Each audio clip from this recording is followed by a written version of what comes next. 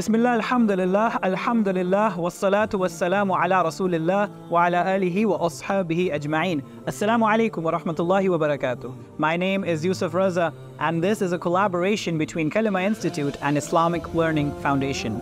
We are talking about the legacy of Ibrahim alayhi salam.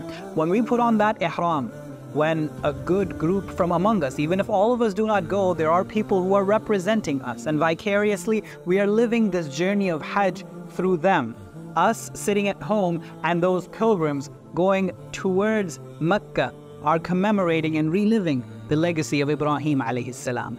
Putting on that ihram, shedding the clothes that create distinctions between people, the clothes that represent stratification within society, these different tiers, social classes that exist. We all don those two garments, plain white garments, reminding ourselves of our journey in this life and our stature really as equal people in pursuit of Allah, in pursuit of Tawheed. We are remembering how Ibrahim alayhi salam left the ways of his people, the stratifications that existed in his society on account of deities that they worshipped, that there was so much in that culture that was polytheistic, not just in the form of idols that they worshipped, but associated with those idols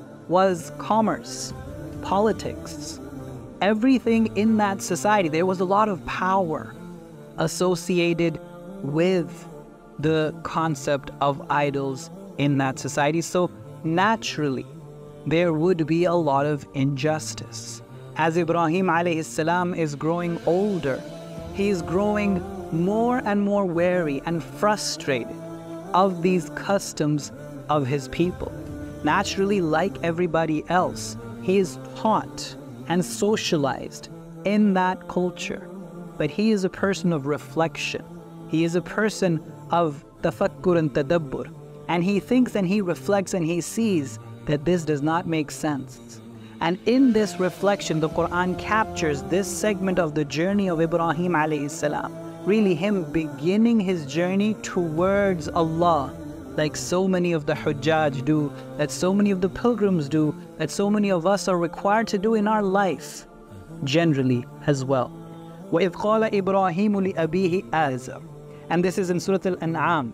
Allah tells us that Ibrahim alayhi salam, when he said to his father, Azar, are you going to take idols as gods? Inni araka wa qawmaka fi dalalin mubin. I see you and your people in clear misguidance. This misguidance in the form of shirk, but this misguidance also in how shirk results in so many social evils that prevail. وَكَذَلِكَ نُرِي إِبْرَاهِيمَ مَلَكُوتَ السَّمَاوَاتِ وَالْأَرْضِ. And thus we showed Ibrahim the wonders of the heavens and the earth, وَلِيَكُونَ مِنَ الْمُوقِنِينَ, so he would be sure in faith. Recognizing the shortcomings of the ways of his people, his inquiry begins. His journey starts. He's doubtful of whatever his people are doing, and so he is in search of faith. Among the deities that his people worshipped was the sun god, was the moon god. Ibrahim alayhi salam, having already rejected the idea of idols, so the sun god and the moon god were actual idols that his people used to worship. He did not want to consider them at all. He had already dismissed that idea. But the sun as God, the moon as God, the star as God, that is a reflection that Ibrahim alayhi salam did consider. فَلَمَّا جَنَّ عَلَيْهِ اللَّيْلُ رَأَى كَوْكَبًا. And so when the night grew dark upon him, he saw a star and said, now this is Ibrahim alayhi salam entering into that reflective phase. He's seen the star, the sun, the moon before, but now he's searching in pursuit of Allah, in pursuit of truth. Now he's looking at the star, the moon, the sun from a very different perspective. And he said, this is my Lord. قَالَ هَذَا رَبِّي. This is my Lord. فَلَمَّا أَفَلَ. But when it set, قَالَ لَا أُحِبُّ الْآفِلِينَ. He said, I do not love things that set. Already Ibrahim alayhi salam is cognizant that the deity or the one he is going to worship, he is going to love, that he is going to have a very personal relationship with. And this feature of the star setting precludes any possibility of real personal loving relationship there. فَلَمَّا رَأَى الْقَمَرَ بَازِغًا قَالَ هَذَا رَبِّي. And when he saw the moon rising, he said, this one is my Lord. فَلَمَّا أَفَلَ قَالَ لَإِن لَّمْ يَهْدِنِي رَبِّي لَأَكُونَنَّ مِنَ الْقَوْمِ الضَّالِّينَ. But when that too disappeared, he said, if my Rabb, note that he does realize that he has a Rabb, but it's not the star, it's not the moon. If my Rabb does not guide me, I will definitely be of those who are astray. فَلَمَّا رَأَى الشَّمْسَ بَازِغَةً. Then when he saw the sun shining, he said, this must be my Lord. هَذَا رَبِّي هَذَا أَكْبَرُ. This is the greatest. فَلَمَّا أَفَلَ قَالَ يَا قَوْمِ إِنِّي بَرِيءٌ مِّمَّا تُشْرِكُونَ. He said, my people, I completely reject whatever it is that you associate with Allah in worship. Whatever it is, I don't want to have anything to do with that. My Rabb is not the star, not the moon, not the sun. This star, this sun, this moon, they have to conform to patterns. They have to conform to some order outside of themselves. And so if there is an order outside of themselves, where is that coming from? They can't go against that. They can't transcend that. They have limitations. My Rabb, the one that I need to have a loving relationship with, that I need to commit myself to, cannot be subject to those limitations. إِنِّي وَجَّهْتُ وَجْهِيَ لِلَّذِي فَطَرَ السَّمَاوَاتِ وَالْأَرْضَ حَنِيفًا. So I have turned my face towards the one who has originated the heavens and the earth, who does not have incarnations in the form of star, moon, or sun, who transcends beyond these creations, but these creations are ayats of that Rabb.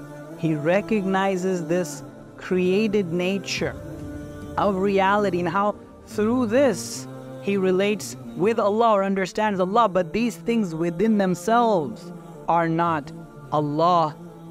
وَمَا أَنَا مِنَ الْمُشْرِكِينَ. And I am not of the polytheists.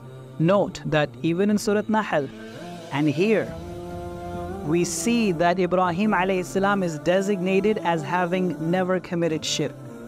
One can argue that Ibrahim alayhi salam worshipped the star, the moon, and the sun. But we see that Allah subhanahu wa ta'ala, He does not judge or punish anyone for being on a particular destination along the journey. Because that's not a destination per se, that is a way station.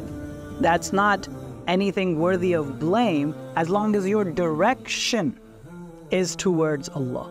So with the star, the moon, the sun, the direction was always towards Allah. The way station was erroneous. It was a false understanding. And because his sincerity was towards Allah, and he was headed towards Him, that was never held against him. That wasn't even considered shirk.